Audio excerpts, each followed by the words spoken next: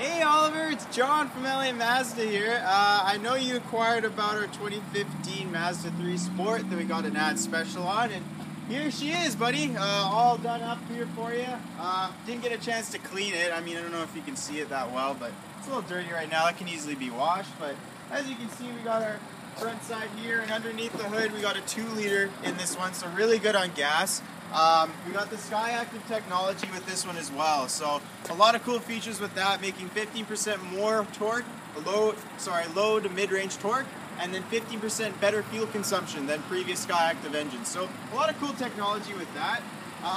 We'll move over to the 16-inch wheel covers here. We got steel rims underneath, so just so you know, we got the wheel covers on there. These are collapsible mirrors, so if you run into anything, these can collapse either way so they don't break off. And then moving to the driver's side here, you'll see that we got our power windows, power locks, and then power mirrors right there. Got my camera gorilla step inside here.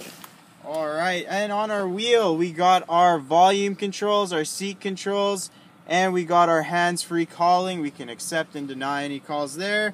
We also got our traction control to the left here as well, so that can be turned on and off if you like. Good looking dash as well.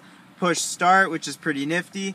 Moving over to our deck there, all our controls are up there for the music and whatnot. Moving down, we got our climate controls, pretty standard stuff with this one. And then we're moving down to the gear shift. This is a 6-speed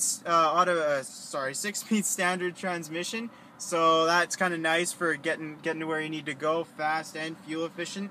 And then we got our cup holders just down there with our e-brake. All pretty standard stuff in this one. This is the cloth interior. It's actually a pretty nice cloth interior as well. It's pretty comfortable.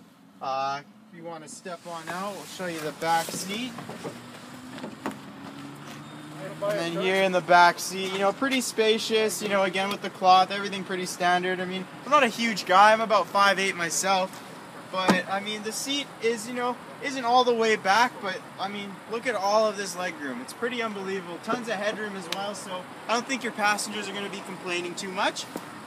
And then stepping out here, we'll go to the boot, and we'll just pop this open. Alright, so we got our vanity cover here, so that just latches onto the back, but can easily be unlatched just like that, okay? So that can be clipped on and off to your pleasure. Now we got a pretty big cargo space here for the hatch, actually. It goes very deep with the angle of the seats. We got a 40-20 split here, or sorry, 60-20 split here, rather. And then 60-20 split. We got our spare tire right here, and then our jack is actually hidden in a compartment right over there.